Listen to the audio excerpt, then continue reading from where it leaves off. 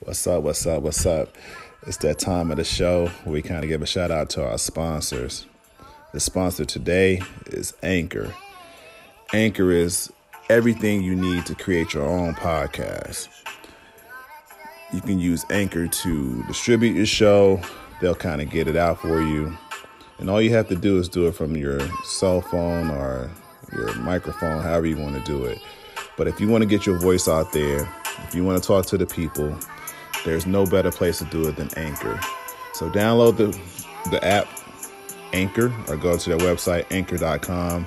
It'll distribute your podcast on all platforms. So again, Anchor.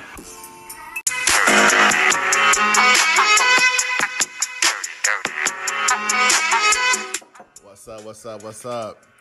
Another episode. We back. You Can't Play Boxing Podcast, episode 15, right? Yeah, 15. We 15 episodes deep in here. So get all the house cleaning out the way. If you want to catch us on the internet, you can catch us at You Can't Play Boxing. That's UCANTPLAYBOXING on Instagram. I'm your guy, Electric Relaxation. You can catch me on Instagram. So this episode is gonna be a real quick, short episode. I just had to talk about the Shawn Porter, Errol Spence fight. Fight lived up to his expectations and even better. I mean, one of the better fights of the year. If you don't know by now, Errol Spence won by split decision.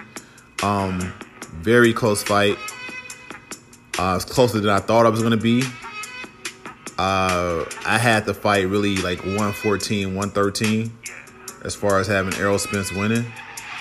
If you didn't see the fight was going back and forth over all the rounds. Errol Spence, Shawn Porter, they was fighting like they was in a damn phone booth. You know what I'm saying?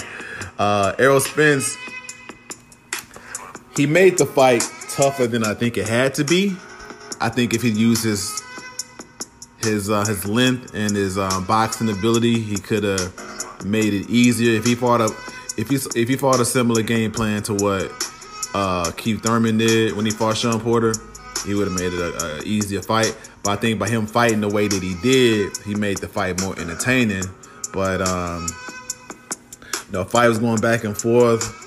Actually, I think after round 10, you know what I'm saying, it was like even pretty much. And 11th round, Errol Spence hit Shawn Porter with a shot that made his gloves touch, And, his gloves touched the canvas. And when that happened, that was a knockdown. And really, to me, that was the difference in the fight. Shawn Porter landed more shots on Errol Spence than anybody else, but because of the way Errol Spence was fighting, he was kneeling. He was basically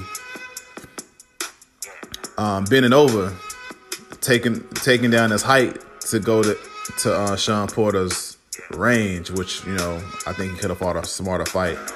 But all in all, Shawn Porter, if you didn't know, he showed that he's a true dog.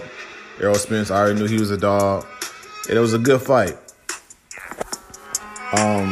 Coming up next, I think they said after the fight we had Danny Garcia, who I have Danny Garcia ranked as the number 6 welterweight.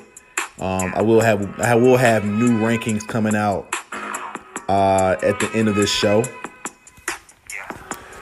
And Danny Garcia is gonna probably fight Errol Spence. They're talking about January 25th. I don't know where it's gonna be, but it's gonna probably be on pay-per-view. So that's an upcoming fight. It's a solid fight. A lot of people want Errol Spence to fight Manny Pacquiao, but if I'm Pacquiao, I don't fight Errol Spence, man. That's too much for me at my 40 years old. And Pacquiao like 5'6", Errol Spence 5'10". He's way bigger than Pacquiao. That's not a smart fight for Manny Pacquiao at 40 years old. It's not a smart fight. People say they want Errol Spence to fight Terrence Crawford, but that's not going to happen. Probably, I don't see it happening until probably late 2020, early 2021. So I'm not mad about the Danny Garcia fight. I mean, you know, he's a top welterweight. Go ahead and clean out the division. You know, get another win on your resume and go from there. As far as Shawn Porter,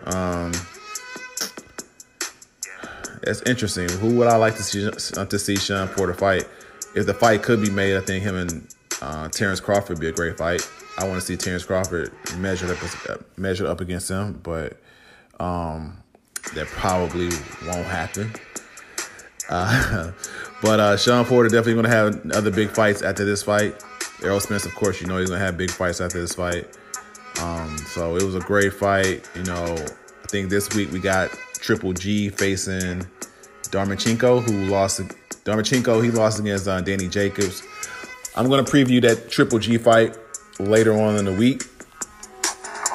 As far as my top 10 welterweights, going to kind of keep it the same for the bottom portion of it. I have Amir Khan as number 10.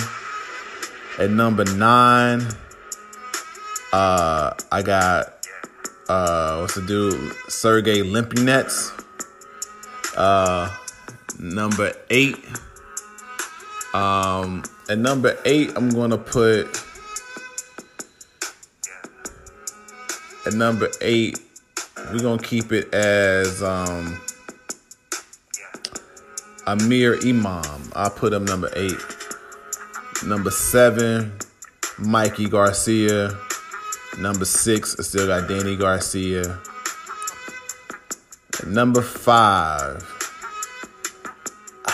it's hard to do this, but I'm going to move Keith Thurman down to number 5. And I'm moving Shawn Porter up to number 4. Number 3, I got Manny Pacquiao. And number 2, I got Terrence Crawford. And I keep Errol Spence as the number 1 welterweight. So Shawn Porter moved up 1 spot in the welterweight rankings off of his performance. Keith Thurman moved down 1 space, pretty much.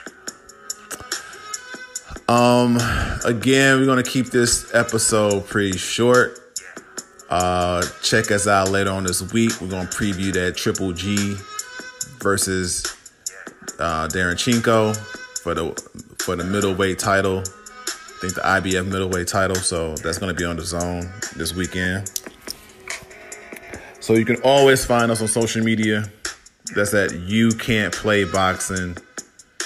And of course, you know, tune in, subscribe to the episodes, subscribe to the podcast.